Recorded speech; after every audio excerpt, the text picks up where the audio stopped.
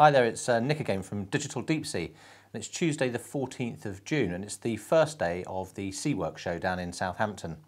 Now, a few weeks back we told you a little bit about our Digital Deep Sea Class A AIS and also a matching range of other AIS products, but we didn't mention a very popular accessory that we've produced, which is a pilot plug for the Class A units.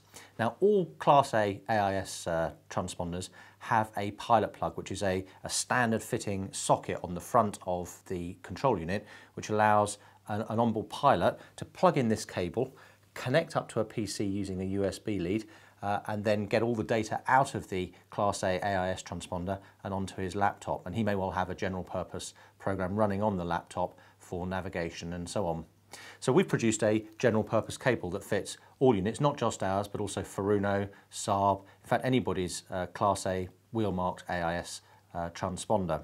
It's competitively priced, very easy to install, and it's got a couple of nice features. In the USB cable, you've got a couple of little LEDs which show where the data is being sent or received, so it makes fault finding any data connections really easy. It's plug and play, self-powered, really easy to fit.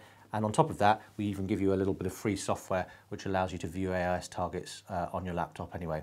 So talk to your dealers about promotion, using this as a promo aid to help sell Class A's as well. Thanks for listening. Talk to you again soon.